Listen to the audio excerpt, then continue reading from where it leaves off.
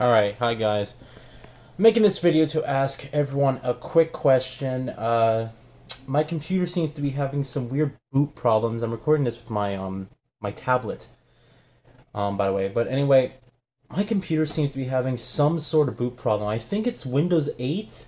I've been looking up and some people are saying it's the NVIDIA drivers or something that aren't compatible with Windows 8 or something like that. I have no idea. But anyway, for some of my older subscribers, you guys may remember my old HP. Hold on, let me turn the flash on. Does this help? I can't even turn it on, but there it is. You can kind of see it. My old HP computer I had before I built my new gaming computer. That was the original one that I had from 2008, I believe. Anyway, it had Windows Vista on it, and when Windows 8 came out, I wanted to see if that OS was worth, installing, so I installed it on this computer. And everything worked fine, and I decided to install Windows 8 on my gaming computer. Now, I wanted to ask everyone, what the hell is the issue here? Because now when I boot my computer, this blank screen pops up. It's not a blue screen of death with all this bunch of code and stuff. It's just a blank blue screen. When I press certain keys, like if I press enter, it flickers like that. It's weird. So here, I'll restart my computer just so you guys can see. Alright. It's just so weird, and I always keep everything up to date. NVIDIA, I have their beta drivers on, and I'm thinking that may be the issue. Maybe it's like a beta driver or something, but I have no idea. But this is what happens. This will load. There is another point I also recognize. I'll show you guys that in a bit. But yeah, it looks like it's going to start up normal. Fine. Cool. And then look. It's just a blank blue screen, and it will not do anything at all. It just flickers when you press certain keys. So hold on, let me restart this again. It's just the weirdest thing. Because there's another thing I wanted to do. Yeah, stupid device up there. There's another thing, if I go into the system diagnostics, system recovery? If I go into system recovery, there's something else I noticed that wasn't the same. You all know that the boot drive is usually the C drive, right? And then you have like maybe if you bought a computer, you'll have like a secondary backup drive or something installed in there. I have like a 350 or I think 450 gigabyte hard drive. In this computer, that was a C drive where I used, to boot Windows and all that stuff. But I also had a factory drive that came when I bought the computer. It was like a 10 gigabyte, safety recovery drive. And I noticed the weirdest thing, and I'll show you this in a sec. Here's the Windows Vista startup screen. It would suck if I have to reinstall Windows because I don't have the CDs with me. They're at the other house. I'll have to go to the other house and somehow bring the CDs back, which is going to take another 2 weeks. I mean, if that's the case, then that's going to really suck. All right, so here we are. This is also another option. If everything else fails, excuse me, I could recover my computer to its original factory condition, which I don't want to do. If I just do a normal computer checkup, here I'll show you guys. And I ran a diagnostic before this, and everything said it was fine.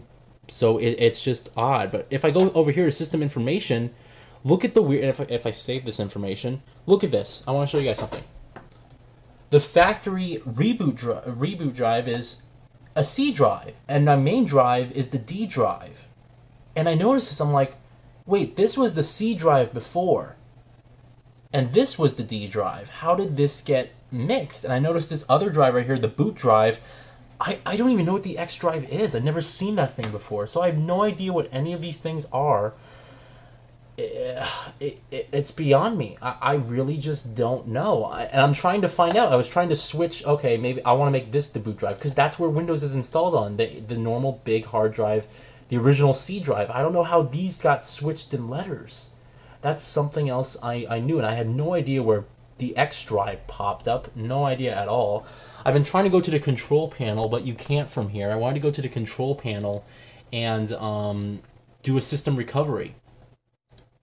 I have no idea how to do a system recovery here where I can just recover it to a specific date. I don't know. I don't have that option anywhere. My only option is, oh, you want to completely reset your computer from factory settings? If I go over, if I go back, is there any way to go back? Hello, backspace. No, oh, home. If I go return to run recovery, I can just do system recovery. Yeah, I don't want to record it to the original factory condition because I have, programs on here. Like I have Sony Vegas on here. I got, I had Windows 8 installed on here. I didn't really have too many programs, so it's not like a huge deal, but all my documents and stuff on here. In most cases, recovering your hard disk will fix your problems. So I just have no idea, and every single time I restart this computer, it just goes to that blank blue screen again, and I just don't know, I don't know why. I've been looking up on Google and stuff, I'm trying to how to fix this, and I just can't find anything. I mean, everything, if I go to the setup, hold on, let me go to setup really quick.